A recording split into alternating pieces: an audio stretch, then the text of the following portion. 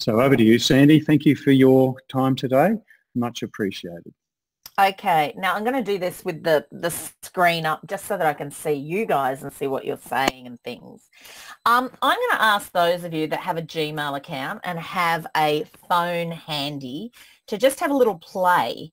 And we're not going to dwell on this, and if you can't do it like because you don't have a Gmail account or whatever, don't stress. This is just an activity that we're going to have a look at the end. And what I would need you to do is have a look at the QR code that is in here, and I'll introduce this again later.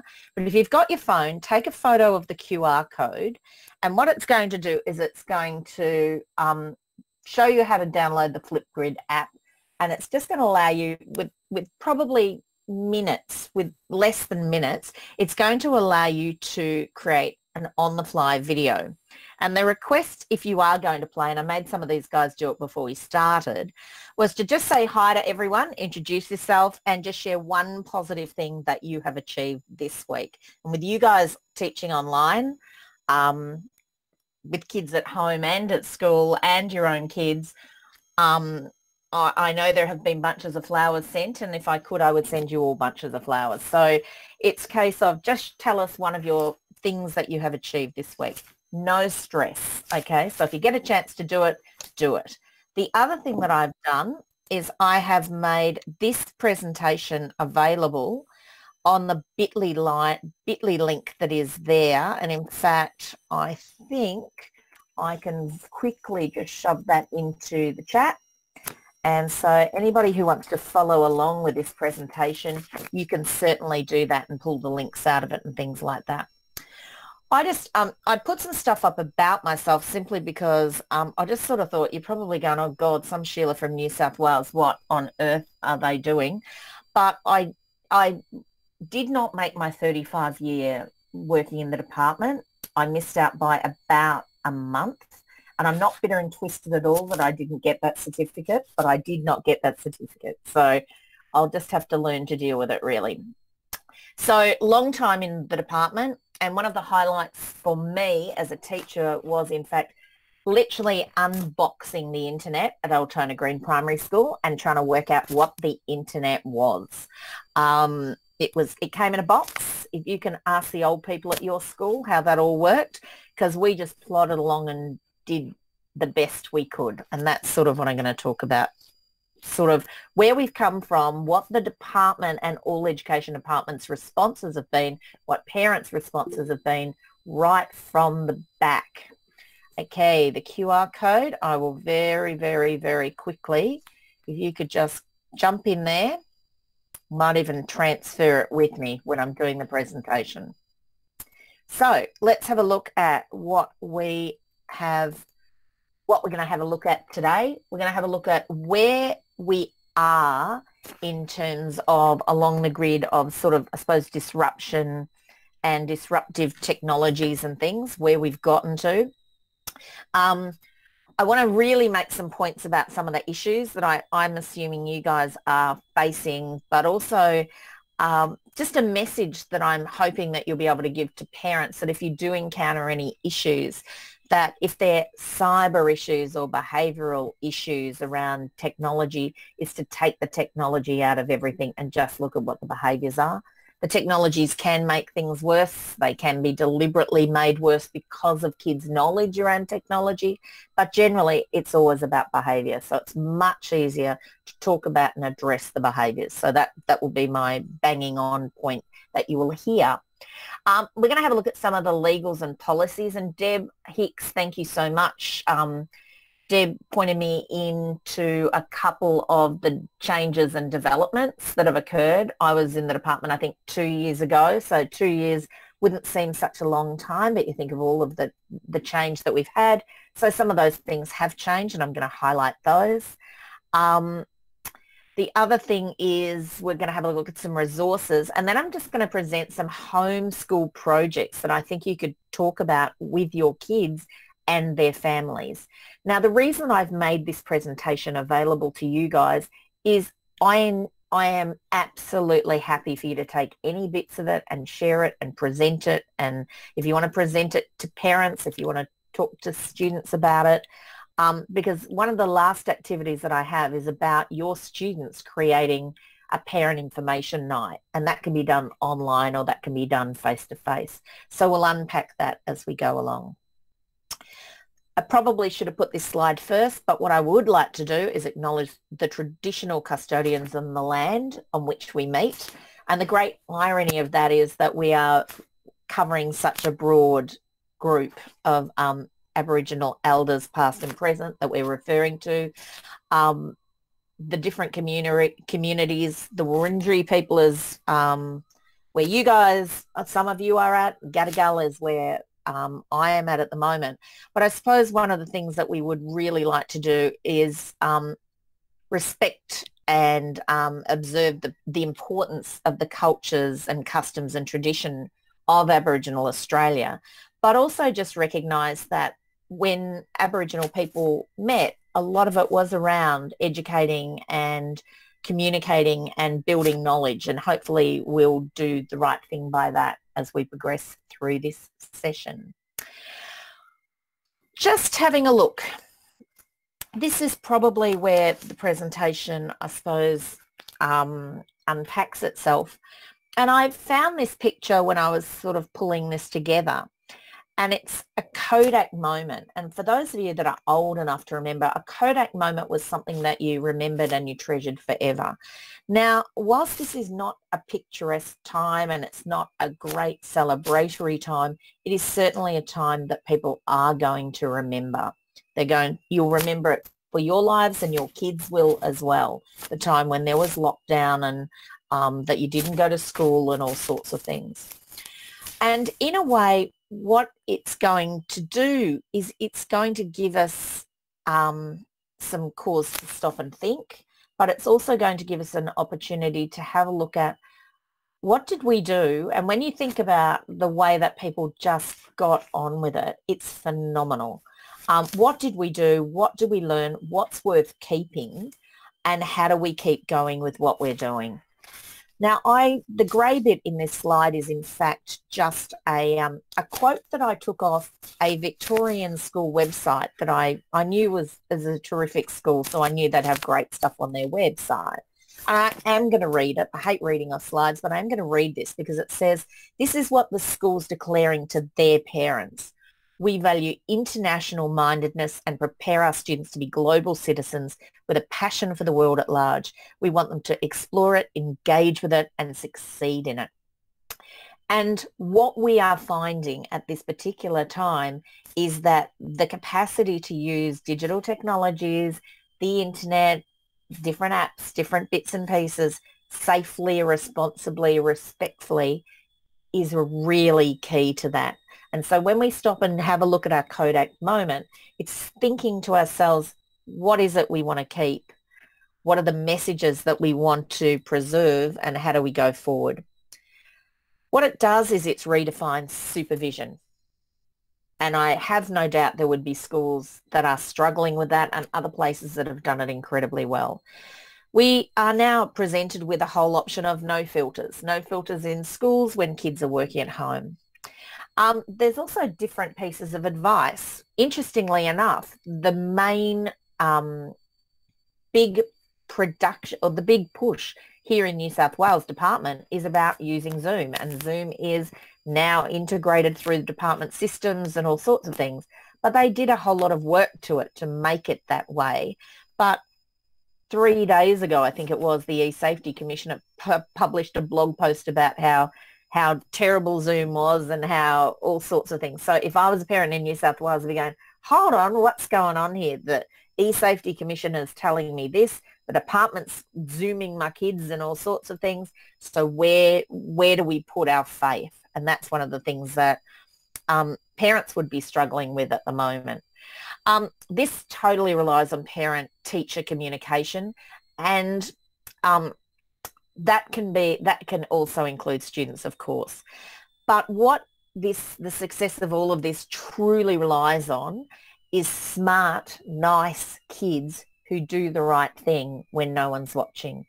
And this is going to either celebrate or expose lots of those things, whether or not they're positives or they're not so positives. And as Daryl was saying, we are seeing an instance where there is a whole lot of stuff happening that's not so positive. But let's flip to the positives, because I'm a bit of a glass half full girl.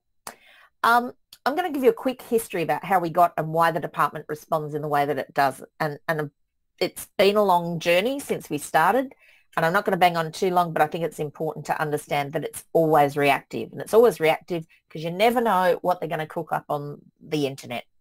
Web 1, for those of you who were around long enough, basically it was like books online. You had to be an important person, write software, you could create content, but the only people who could see it, all they really got was text and images. Websites were designed like books with, you know, sort of, you could go through, if you look at web design and you look at the structure of a web, it does look like a book and its chapters and all sorts of things. That's what it was. And in those days, the only thing that really truly was of risk to kids was either the whole notion of predators, or it was that kids would see inappropriate content. So the department, parents, all advice was built around filtering. Everything was about trying to block the bad stuff out. And that still hangs over. And as I was saying before we started, New South Wales actually has a centralised system whereby teachers have to ask the department to open a website. So you can't do it at your school like you can at Victoria. So no YouTube for any primary kids or secondary kids up till year 11. So they're very strict and regulated around what they do. So that choice is not there. This week is the first time they have opened YouTube for kids. So we'll see what happens when kids go back to school. Web 2 came, and that was just exciting and brilliant and wonderful, and we use lots of it in our classrooms now. The challenge was that it's now two-way. Kids could now produce stuff, teachers could produce stuff, and that was really empowering. So anyone had the capacity to create and publish. It was multimedia rich. You could use your phone, you could make a video, you could do all sorts of things. Everyone had a voice. You could carry it anywhere and you could take it anywhere.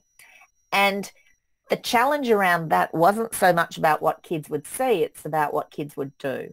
What would they do with the content that they'd created? Where would they put it?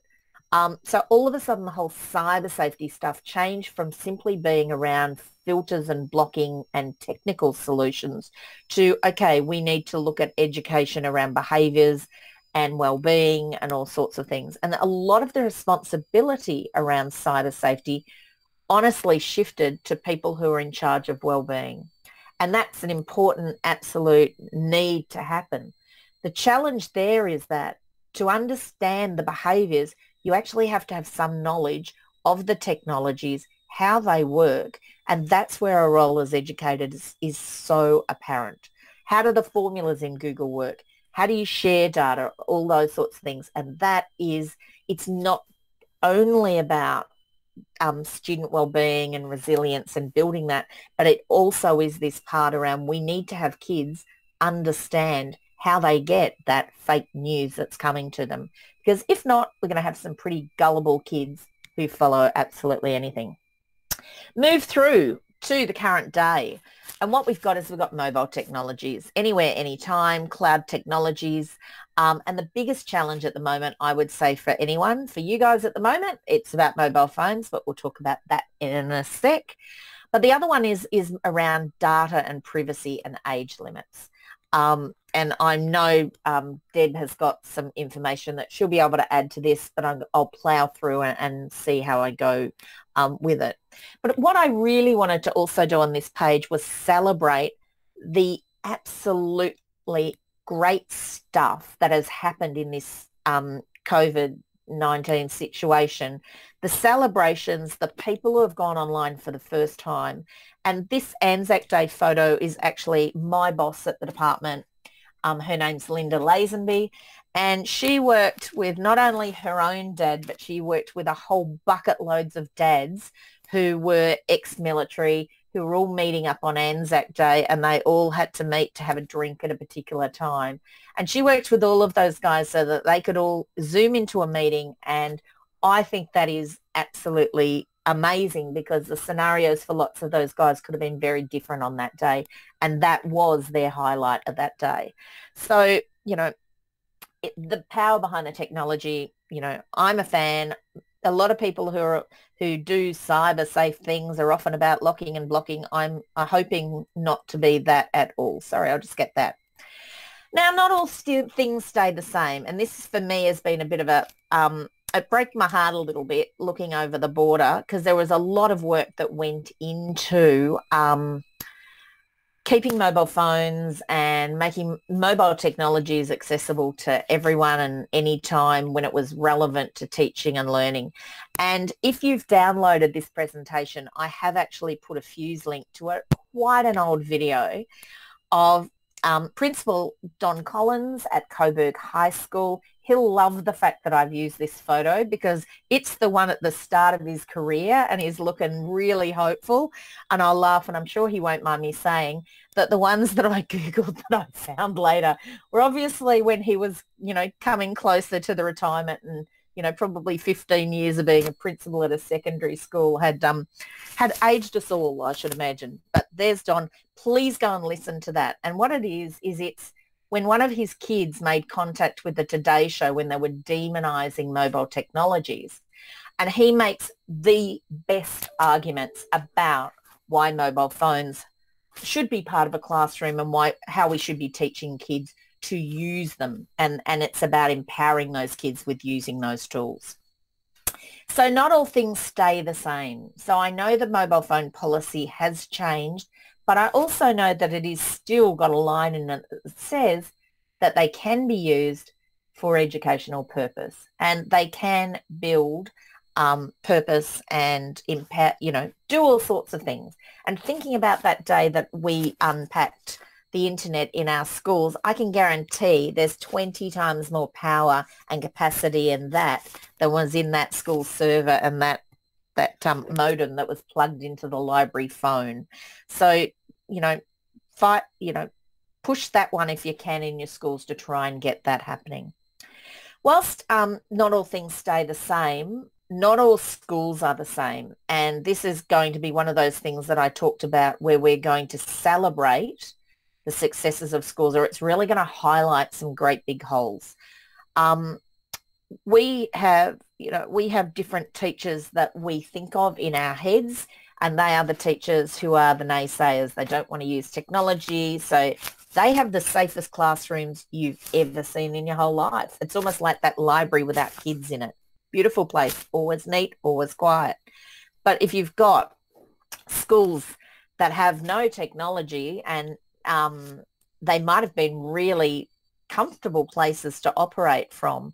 And I'm guessing some of you guys that are on this session may have teachers in your school that have been pushed beyond their limit. Hopefully they've been pushed to try something new. I suspect there would have been a lot of schools that just the people who are on this meeting have probably done most of the work around the stuff that goes online. That could be just a guess of mine, a bit cynical, but please, if you can, you know, give them the push and help them to do the things that they need to do. Going back to this story, Lottie, you talked about the kids that you work with. The film here is a 10-year-old film, and I've deliberately put it in. I've put some old stuff in, and I'll explain why I've put it in. This is a 10-year-old film, and it's phenomenal. It smells a little bit like an Apple ad, but don't let that dissuade you. The learning behind it is phenomenal. I can't watch it without crying, and that's crying in a beautiful way. But it's looking at how for many kids technology can empower them in all sorts of different ways. But on the other side of it, I've got a story, and it's a genuine story from some of the, basically a phone call I got when I was working in the department from a school technician. And the school technician had put together an iPad program for their kids with disabilities. And what you had is the school technician was ringing to get some support to say, look, the teachers at my school really need some help here because they basically want the iPads to be packed away and not used because we are seeing cyberbullying, we're having all sorts of issues that are coming out around it. Now, these kids, when I say kids, they were young adults. They were working in a special needs setting.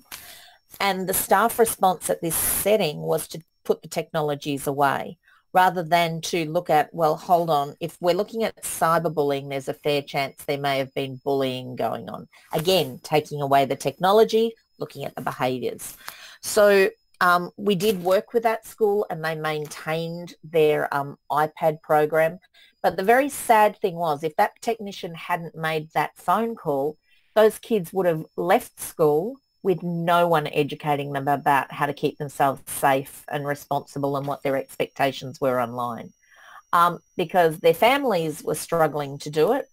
And so the school was the place where that happened. And that is my plea to your teachers. And the fact you're on a Wednesday night on a DLTV session tells me I'm not actually talking to you, but what I'm hoping to do is give you the tools to empower those teachers at your school to come on board with this stuff. Because if we look back at that school that declared what they said they would do for their kids, about being internationally connected and savvy and all sorts of things, probably your school website says something like that as well. And unless kids know how to work responsibly when no one's working, we're in some strife here. Okay, very quickly. What I did is I just pulled out some stuff around parents and what parents, this is straight off the E-Safety Commissioner's website. And when I read it, it just reminded me of the SAMA sort of model. And I'll explain the connection because you're probably going to go, she's been drinking or something like that. But no, she hasn't. Well, not yet. What we've got is parents basically talking about what their kids did online. And parents have a really traditional view about the value of the internet and what it does for their kids. And if you look at those statistics about entertainment, it's about finding stuff, it's about doing schoolwork. And by doing schoolwork, I'm going to take a wild guess at a lot of that's written typing work. If you look at doing some problem solving and creativity, it's really low in those numbers. So parents don't see it. And so the challenge is, if you look at the SAMA model and we look at, you know, what's the stuff that parents expect to see? They see a whole lot of substitution stuff, augmentation maybe. When we're looking at the redefining stuff or the redefinition or pushing up to those creative, problem-solving, rich, real activities, parents don't expect to see it. And there's a chance that that's because they haven't seen it. So what my plea is for you guys who are the guns in your school is to see if you can start to model some of those things that will keep kids engaged, that will allow them to be creative. The other thing that this is old statistics and that were put together by Telstra. They asked parents and teens exactly the same questions. Whilst parents, teens, 24% of teens said that their parents were never around when they were online. Only 6% of parents had the same story. Now, I'm not saying who I believe, but I'm just saying same questions, same families. Kids were saying their parents were never around when they were on the net. Parents were saying they were always around on the net. The other one was, and this one I love because I think anyone who does have your own kids at home will appreciate that 71% of parents believe their children use the internet for research, while only 23% of kids say that they research online. So that's that whole, you know, kids sort of, all right, telling mum and dad, yes, I'm on doing my homework. It's taking 5 hours, but I have bought a pair of shoes in the meantime. Okay. Let's actually look at some of the cyber safety issues that kids kids stated with their priorities, and let's look at how they play out when they're at home or whether they're at school. I used to do sessions where I would go around to schools right around Victoria, and I would always do a survey with kids asking them what were their top issues. And I can almost hand on heart say that when you got down to them, like there might have been different issues online or being promoted or whatever, it came down to these three almost everywhere I went.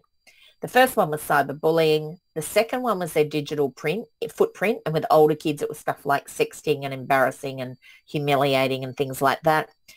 And this one came as a constant, and it was about anonymity and truth. And it's this belief of who am I really talking to? So who's on the other end of my conversation? And it's not always a predator thing. It can often be that sort of where the two friends are at school and they're having a conversation with the third friend who's online, and one of them's hiding, and then they're enticing one of them to say nasty comments and all sorts of so inflaming sort of situations. That's one of those. And the other one was that kids' passwords get knocked off all the time. And I'm a little bit cynical of, how many colouring in sheets or posters do we have to do about protect your password? But it is important. But I'm not sure if colouring sheets and posters do what we need them to do. The reason that I've got these images up, and I've got them because the parents that you are talking about, I probably wouldn't put the one about you bitch, blah, blah, blah, in a parent information night. I'm making the point. I found these images off a very old presentation that I did. And the reason I've put them in is because they are all sites that the parents of kids that we teach now would have used if they used online. So if you've got any Islander, South Australian kids, Bebo was huge 10, 15 years ago. You've got MySpace, and you'll have the parents laugh and you'll entice them in with conversations. The one that I have here is if anyone's old enough to remember when Steve Brax's son had the car accident, and he had a conversation with all of his friends online about what had happened. Of course, the site was open. Everyone could read it, and it became the news article in the Herald Sun the next day. Just cruel, just awful, and just that awful. He didn't know who he was talking to and who was seeing and all sorts of things. The other one is actually from the lovely girls at a lovely school in inner Melbourne. And that's what they were sending to each other in terms of, and people were shocked when they discovered who the lovely girls were. So the point that I'm making is if you are having conversations with parents, is often talk about, what were their experiences with kids, as kids, and, by using some of these examples, probably not that last one, but, I'd take that one out, and that's why I've made it that you can do what you like with the presentation. Please use it in any way you can. So that's old technologies. But what I'm suggesting now is that whilst the technologies have all changed, the behaviours haven't. Cyberbullying is an absolute Monty for kids being at home, and part of that communication that you need to have with your parents is around this whole idea of, there are no filters at home. The bullying is not going to happen in school spaces. It's the least likely place that you're ever going to see the bullying occur is in your, Google Suite, or in your, your Google Classroom, or in any of your teams in Microsoft 365, all of that sort of stuff. That's the least likely place you're going to have it.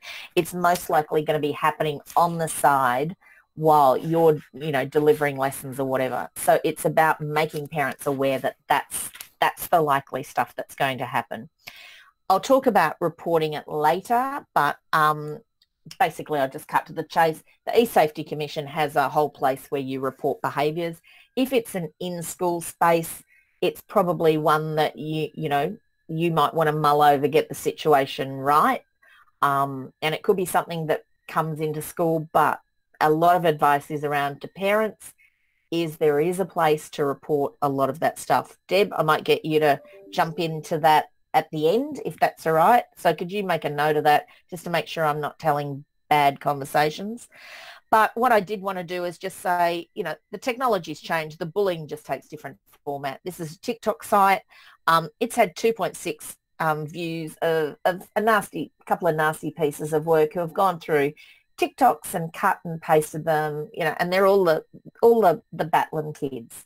And, these kids don't need this on top of it. But, what's really awful is that one kid created it, but 2.6 million have come in to watch. And sadly, I would be one of those, because I just sort of went, all right, what is current and what's awful? Another thing that's going to be happening out in school world when kids are at home is probably the most powerful bit of cyberbullying that goes on, which is exclusion. So it's about we're all having a house party, but we're leaving you out. And that's that, you know, exclusion is a way to articulate bullying. And that's a really hard one because it's hard to make kids like other kids. And, you know, and this is not an IT thing. This is just an every person thing is, you know, how do you try and build inclusion and kids that do include other kids into their situations. So Snapchat, house party, TikTok, all of those. The next one I'm going to have a look at, and this has actually got a really great resource in the eSafety Commission, and it is around digital footprint, and it's presented, I think, in a really smart way with kids designing their own brand. So what is your brand? What do you want your brand to be? And this would be something that I would be doing with older primary kids and secondary kids around building your online presence. The days of don't have social media and don't have a space online and don't use those tools. I think that horse has bolted. And I did actually I had more in here, but the stats were something like 60% of kids under 10 had all had their own social media accounts and all sorts of things. So we know kids are using it. What we want them to do is we want them to use it safely, but we want them to present themselves brilliantly. So a great resource from the eSafety Commission around digital footprint, about building a brand. And it just goes into some of those ways that, you know, it looks at the brands that they love, and it talks also about their reputation of their school and how that's built as well. So a really great resource to go and have a look at there. The one around who am I really talking to does often, yeah, they do, Lottie, they do. There's websites for younger kids. One of the things that catfish rule, who am I really talking to?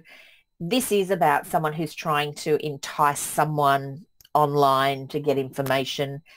And like I said, it's not always a predator. And one of the things that I've found over the years about talking about this stuff is if you go straight into the predator conversation with parents, it won't shift off anything else.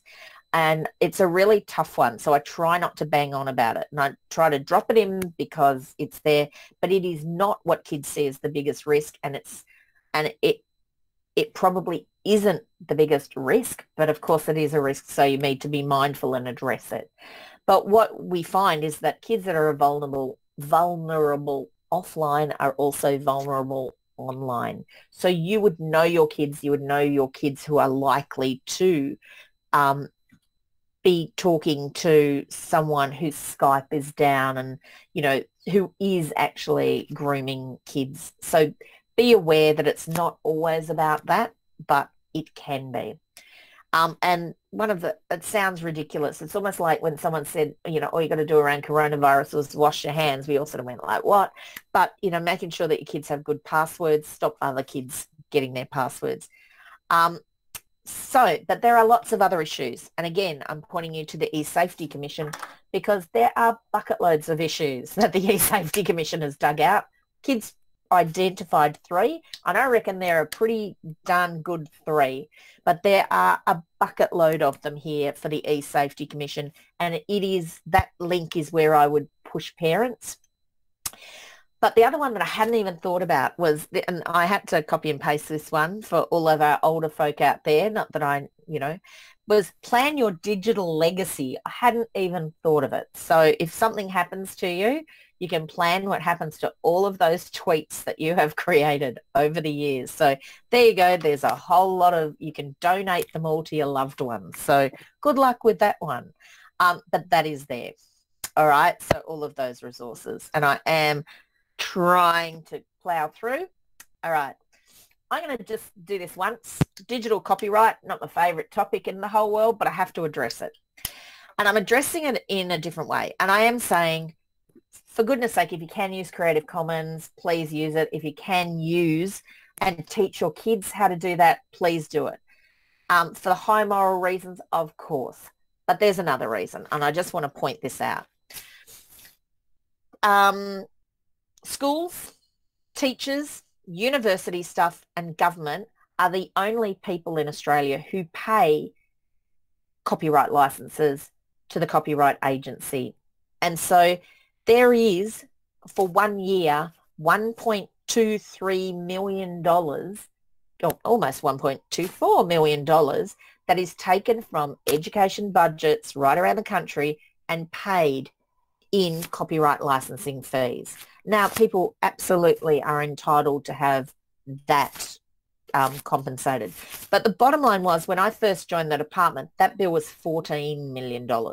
So because of the internet and because of the use of stuff that we go and grab from the internet, it's one of those things that that bill keeps going up. And the more that we keep using stuff, that bill keeps pushing up. So yes, I'm doing it on behalf of the moral and the right thing to do, and it's a legal thing to do, but I'm also doing it, it's a financial thing, because I'd prefer that money to stay and not keep going up in the education budget. I know at the moment there's been a very quiet settlement deal, because New South Wales actually cracked it a bit and sort of said, look, this is a bit insane, because we're in fact paying for websites that have got advertising on it. You know, it's trashy games, all sorts of stuff. But when we use it, it's like the old photocopier, you pay. So just be mindful of that stuff.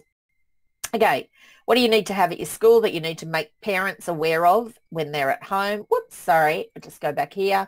Every student's right to feel safe at school, including the broader learning situations as digital learning environments. So your kids need to be safe when they're working with you in the digital learning environment. And that probably infers that we're talking about online sites, but I think you need to be making sure that your kids are really comfortable when they're working with you. I'm not going through all of those. The last one that I'm going to go to is explicitly how the behaviours and strategies in place relate to the safe and responsible use of digital technologies.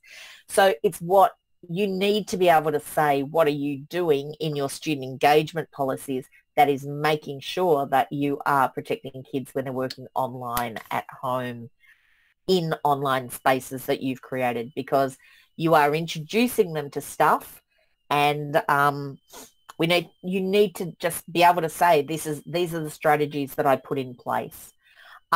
Saying that, what I do want to do is I want to make you guys aware is I've been around long enough to do 2 lots of the e-potential, sort of the data behind it around the e-safety stuff. And the first one that we did actually had really, when we talked about, you know, having a safe and responsible use in ICT, the way the question was presented alluded to inside your classroom. So whenever we got the e-potential survey results, the results were, you know, teachers going, yeah, we're battling along with what we're doing. And then you got to the e-safety commission, you know, question, and everyone was at the very highest level. Everyone was transformative. And it was because the question was asking about, are your kids safe at school? Well, they are, because it's filtered and I'm watching them and all sorts of stuff. So it was about classroom practice. But that's not what we educate kids for. We educate kids. We don't teach kids to read simply to read the books in our school library. We teach them to read so that they can go forth and read what choice, make decisions about what they read, and all sorts of things. I would argue that that's the same about using digital technologies, about using online spaces. We need to educate them about how they work and how they can work with them. So that's what the second lot of e-potential questions addressed. We were really clear about trying to make that clear. And it is a really hard one, and it's almost the difference between trying to educate kids to be safe, responsible, ethical users of digital technologies rather than trying to keep kids safe. And that's a big difference. And if you've got teachers who can't see the difference around that, they'll be the ones who aren't teaching any of this stuff. So it needs to be threaded through. And literacy is the perfect place to do it. You know, literacy hour, 2 hours, 3 hours, however many happens at your school, get it in there. I reckon is a really great place to put it. Daryl English, you gave me the big introduction to this one. Anywhere, anytime, me, we, see. All right, what your kids need to be aware of. This is the most, I reckon, fundamental stuff that kids and teachers need to be aware of. Me, we, see, there are three spaces when you work online. And there are pretty much only three. And there's interlude between the two. A me space is a private space. So those of you who have got your cameras off, who are, you know, sitting on your computer, cameras off, sound off, whatever, you might be typing, you might be buying a pair of shoes. I don't know, because you are on your me space. On your we space, a we space is actually what we have created here. Now, the we space is a shared space, and none of us could get into here without the link and without being allowed in or being provided a password. So a we space is a shared space that only kids can go into. Now, your Google site will be that, your other bits and pieces will be that. Anything that your kids come together that you have provided access via a password, etc. That's there. C-space is a public space on the internet for everyone, and that's where your kids' work has to be schlick, spick, and span, and spelling corrected, and amazing, and discussed, and planned to be put online in a public space. So just remembering, looking at those, the me, we, see stuff, just making sure that your kids understand those three different spaces. And can I suggest is there's always trouble. The only trouble you get into those is if you don't know who you're talking to, and that's the audience, and that's what some of these kids will do. And if any of you guys have ever sent an email to the wrong person and included everyone else, that's one of those moments where you go, oops, that was not what I meant to do. I've chosen the wrong audience. I've sent it where I did not intend, and often can be embarrassing. The other thing you might have to think about, and this will not necessarily be your younger teachers, this will be your anybody teachers who are just coming to social media at the first time, is knowing what to say online. This is the pin-up girl for stupid from her classroom. She's tweeting about how revolting her kids were, how stupid the parents were, blah, blah, blah. During school time, you may say, oh, that would never happen here. I can guarantee it happens here. Like, it does. It is something that is dealt with by principals often, sometimes in closed we groups, that that all of a sudden the conversation comes out, and that people can see. Hot topic. The hot topic at the moment, data and privacy. And this is the one that will hit all the social media stuff that you guys want to use. Those of you who did get a chance to do the Flipgrid, we're going to have a look at that in a sec. But things like Flipgrid are all generally have age limits around them. Now, the 13-year requirement is not necessarily because the site is unsafe. So age group things are not necessarily about saying this is dangerous for your kids, but it's to comply with a US law that ensures that the data of anyone who declares themselves as under 13 has to be cared for and used in special ways. All right, it has to be stored in a special way, it has to be preserved, and it has to be protected. And for lots of social media sites, that's just too hard work. It's easier not to have that. So it is around looking at those sorts of things and having a look at the different age groups. Over on the other side is just a screen dump of Europe is actually going harder, and they are basically looking at age groups of up to 16. In Luxembourg at 16, Romania is 16. So they are, what you're starting to see is if there are any sites that are coming out of Europe, that 13 plus stuff is going to bulk up to 16 plus. So what you're going to find is there are going to be lots of tools that if you're just going on the numbers, that you are not going to be able to use, not only with primary kids, but soon not even secondary kids. So the question comes with, how do you use some of these fabulous tools? Can you, can't you? The first piece of advice is talk to your school, talk to your principal around what it is. ABC iView used to have a 13 plus rating, and I think it still does have a 12 or whatever. And for a long time, there was no me, the ABC me, so there was no space for middle kids at all. So we developed at the department a document that you could ask parents, were you willing to allow your kids to watch iView and watch things like Behind the News and all sorts of stuff? I'm going to give, Rosalind, do you want to, I'm going to give you a call out. We can see you. It's all right, no worries. I'm just laughing. I just figured someone would want to know. So you might want to just wiggle your mouse, turn the camera off. That would be great. Yeah, so how do you get kids on to some of the sites? Sometimes it's possible to ask parents, and that's where I'm going to with all of this stuff. Right, Flipgrid. For those of you who were on early, I did ask if anyone could please have a go at Flipgrid. And what I'm going to do is I'm going to see if anybody did manage to do it. So I'm going to go to I'm going to stop presenting, and you'll probably see the horror that is. I'm just going to go to my internet and present another screen. So just bear with me one sec. I'm going to go to the Flipgrid and have a look if people actually did manage to do that. 2 responses. Okay, we got the guys up there, but it's worth having a look. If you guys all go to that link that is on the Flipgrid, I am going to go back to our session. And for those of you who can't see that, present now, I'm going to have a look at a Chrome tab. So let's go and have a look at the Flipgrid. Just going to very quickly share it. What basically happened, the guys very quickly followed a link I gave them. They downloaded, they created this Flipgrid, and they've all sent me videos that will live online forever and ever and ever. Now, I won't play them. I'll let you go and do that in your own time because we're a bit short on whatever, but I am certainly going to have a look at them and see what those guys posted. But what I am going to do now is just get you guys to do one other thing, is I'm going to ask you to go and have a look at just the terms and conditions of Flipgrid.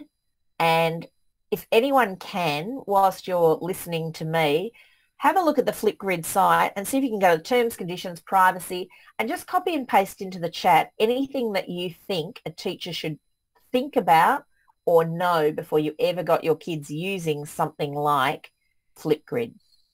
All right, so just making sure that people are just go and have a look at the Flipgrid site and post that up in the chat if you could find any bits and pieces that you think are relevant for teachers before you would ever go and have a look at Flipgrid. So how do you evaluate a website? I'm going to give you some heads up.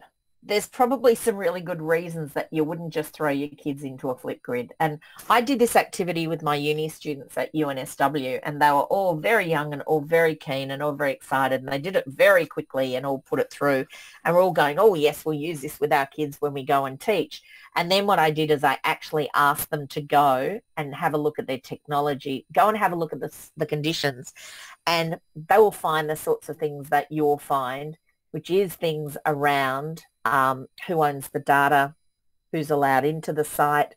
So it was one of those where the uni students all had the excitement of this great new tool, and then what I asked them to do was go and have a look at, well, hold on, yes, it's great and it's exciting, but there's this other side to it. And that's the part about data assessment. Deb, I went and found this, the privacy matrix that lives on the department website, and I thought it was a really great way, and I might get you to talk through that at the end if you're okay around that. For anyone who's from an independent school, there's in fact a new technologies risk assessment tool on the eSafety Commission site, and that allows you to go and have a look through any potential sites that you might want to use with your kids and go, okay, what do I have to do to make sure I can do this? And a lot of it is around communicating with parents.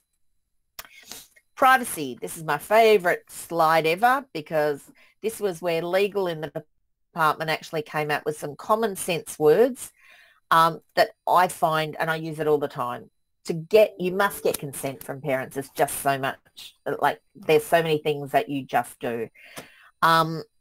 Posting and sharing information online or any other way requires consent. Consent must be fully informed. That means parents must know where the stuff is, what you're using, blah, blah, blah. Hence the privacy matrix on the previous page, listing all the sites that you're going to use, that they give their consent freely So it's not, oh, you know, you pressured them into it. It's current. So it can't be the kids rock on up in prep and by year 8 you're still using the same, but you signed your kids up to do stuff, and specific in how the information will be presented and to whom it will be presented. Schools will require signed authority for any work, images or information posted online simply because kids own their own content. And that's one of the things around Flipgrid is it says we own everything that you create. Now, I suspect Flipgrid, what they're trying to do is trying to say, well, if we own the content, then we don't have your data. And if you're just using a code, we don't have your data.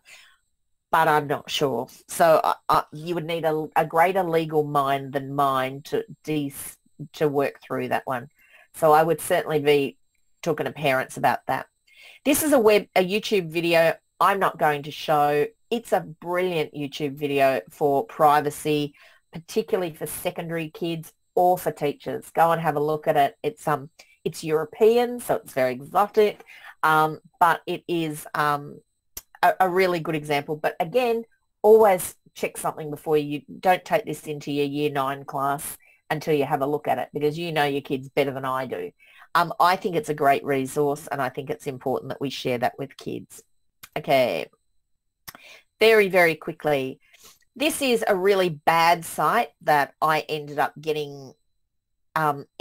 inside of. It's because a relative of mine had actually signed up to this particular dating site with probably with a Facebook account. Actually, it might have even been with an email. And what it does is it pulls in all the data that's not only in your Google or your Facebook, but even if it was in your email, it goes through your address book and pulls all your data out. So it's not just your data it's taking everyone in your address book.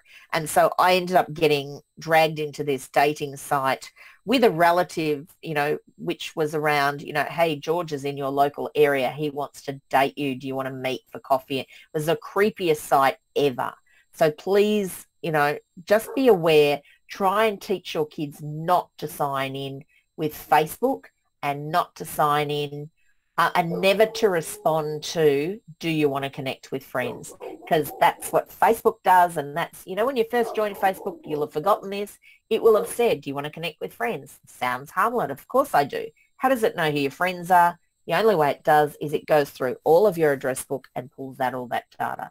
Now what happens is, sign in with Facebook, it goes, okay, here are all your Facebook connections. Some of them will pull out all that information and then be gathering further and further information. Okay, here are the activities that I think would work really well for you to do with your kids around this subject area online while they're at home. The first one I've done face-to-face with kids from pretty much grade 5 up to probably year 9. And it's the whole thing behind it is that we want kids to present a parent information night. I used to get phone calls from the department going, can you come out and do this? We need someone from the department to come and do a safer internet night. And it's like, and in the end, it was like I was saying, actually, I'll come out and work with your kids to do their own parent information night. And this was the formula that we followed. And the way that the day goes ahead is it follows these 5 questions, and the kids cook stuff up from those 5 questions. What are the technologies? How does it work? What do you enjoy about it? Again, painting a very positive outlook. What are the risks or challenges? And what advice would you give to a parent or someone who is going to use that technology? All of this information was worked through with kids to create 3 or 4 slides that they would put together to present to parents. But it underpinned it was a survey that was done. And the survey was, all kids would ask, what were the technologies and the different social media and all of the sites that you use? Now, it could be in a family. So it's looking at, okay, so you could actually do a survey with all of your kids doing their family. And of course, their family are going to self-moderate. They're not going to say, you know, I was on Playboy for chat for 12 hours. You're probably not going to get that one, but, you know, hopefully not anyway.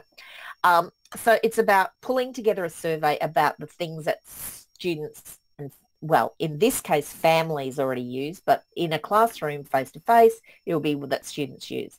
And then what you do is you look at the features of those different sites. Let's group them together. What has a chat?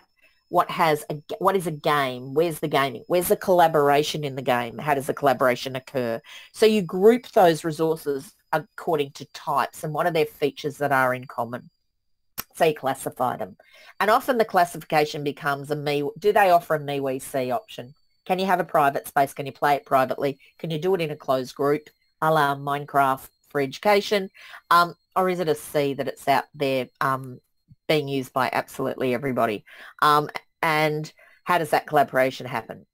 So what you do is you gather that, and then that's the question around what technologies do you use? And then it's the exploring about what does it do and how does it work? And that's when you get your kids to go in and have a look at the terms of conditions. I need you to be the expert around this particular piece of technology. So kids will be working on different technologies. They become the absolute person that knows everything about it. How does it work? What do you enjoy about it?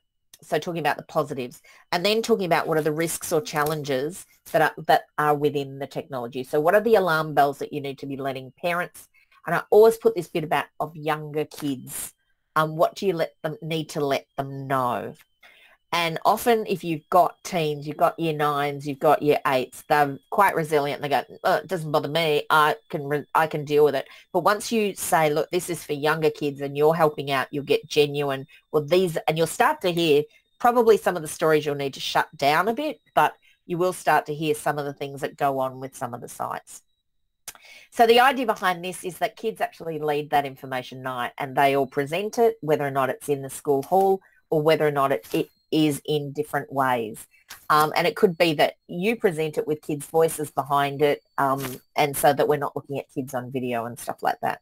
So that, for my mind, is like, it's almost a whole terms topic. I've done it in a day with kids, but it is a full-on day. And the beauty of now is that there is unfiltered internet at home, but you need to talk through with parents what the project is. So that's one of those projects. I have my very, very, very, very, very favourite ever, and it is old, and I do not apologise one little bit for sharing. I need to get the hyperlink out of that. Hold on, let me just grab the hyperlink out of that. Where am I? Hyperlink. No, that's not what I wanted to do. I wanted to edit hyperlink. Anyway, if you go into that, if you just Google talent shows cyber safety, it is the best video. And it follows the principles of a bloke. It's not made by this guy. Marco Torres used to do the rounds of Australia doing all presentations and things. And the key thing that I learnt from him is if you want kids to make videos, the best thing you can do is do a brainstorm about what are all the things that you would expect to see in a video about cyberbullying. And the kids go, oh, I'd expect to see a computer, I'd expect to see a kid crying, so you put up all the list of all the obvious things, and then you go through the list and you remove some of them and say, I don't want to see a computer in this. I don't want to see a kid crying. And so it makes kids think about how they create their message. The reason that Talent Show is such a classic example, it was in fact made by Saatchi and Saatchi as a community, and they are the world's leading advertising agency. So it's done very well, but it's done so very quickly, and it has a really great line in it that is my favourite, which is delete cyberbullying, don't write it. But my most important one is don't forward it. For many kids, they assume that I'm not doing any bullying if I'm participating or I'm forwarding that message on. So those 2.6 million kids watching the TikTok kids being humiliated would not see themselves as cyberbullying at all. So it's making that apparent. Those resources are all there for you to use. That's my timer, so I'm just going to, and I'm whipping through this. There's another resource there called Let's Fight It Together. Australia actually paid, it's a British resource that Australia paid for to be able to use, so it's copyright free for us to use. It's a beautiful film, and it probably goes through about 20 minutes. But the power in this is that you get your kids to, in fact, make interviews with the characters. So what would be the questions that you would ask Kim, who is the bully? What would you ask Joe, who is the victim? And what is Rob, who is the bystander? And if you get kids to articulate what they would say, Kim the bravado bully, she'll be saying things that are obvious, like, well, I was only joking and he can't take a joke and all of these sorts of things. And the power in that is that kids actually then, when they hear other kids say it, recognize it.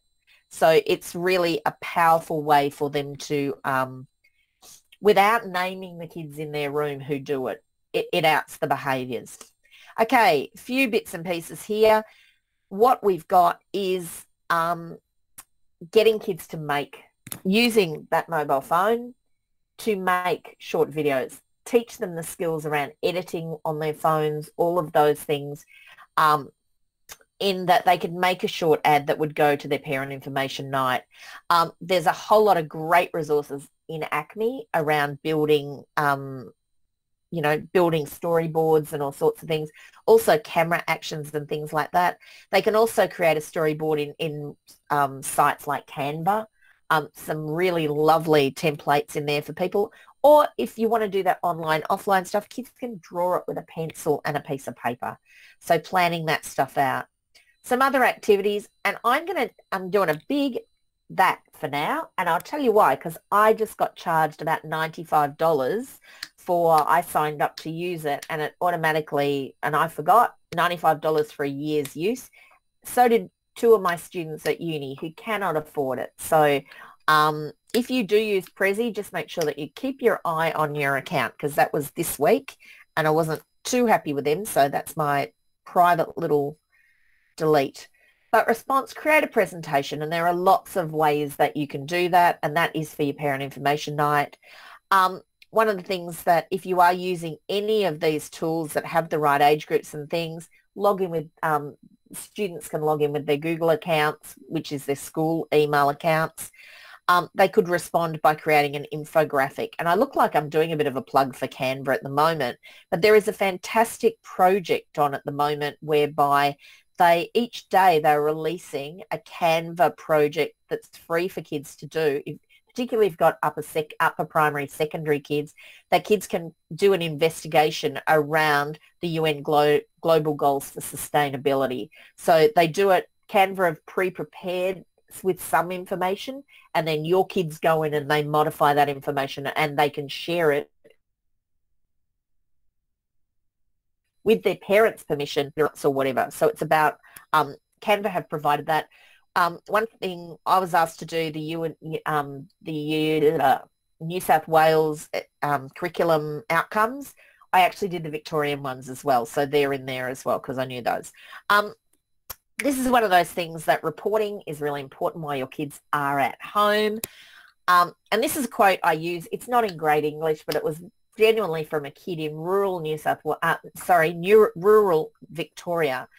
And I asked the question, what would have to happen for you to go to ask an adult for help? And he said, but I think most kids just let it go because they're scared if they tell their parents, we'll take their computers away from them and then they'll have nothing. And so it is that, it's that take some care with parents, because a lot of their responses will be simply, it's easier to take the technology out. Again, reminding you that there is a reporting place for the eSafety Commissioner, and that is there for you to have a look at. And this is just one slide, and I got my uni students to do this, and I think it would also be a really good activity for families to do at home. And it's what year was it? I can't remember, but it would be over 10 years ago. And it's Robin Triver, who is an excellent presenter around this space, really excellent presenter. She presented many, many years ago about this world called Siberia. And what she talks about is a digital moral compass, and she talks about the technologies and the way that kids need to behave. So it is around that development of those great kids who don't want to do the horrible stuff to other kids and things like that. It's a fantastic TED Talk, even though it's old. And the reason that I present it is it talks about the MySpaces and it talks about the MSN Messenger. But that's the technologies that the parents of our kids were using. So the conversation that could be the starter is, at home, is let's have a look at this. And okay, I remember MSN and I remember MySpace and I remember whatever. But what are the technologies that do that now? And I think that's a really great conversation starter for families at home. I'm going to end there. And I am going to hand over. Deb, is there anything that you want to add? I think I've gone a couple of minutes over, and I do apologise, but we did start a little late. So I'm going to stop presenting.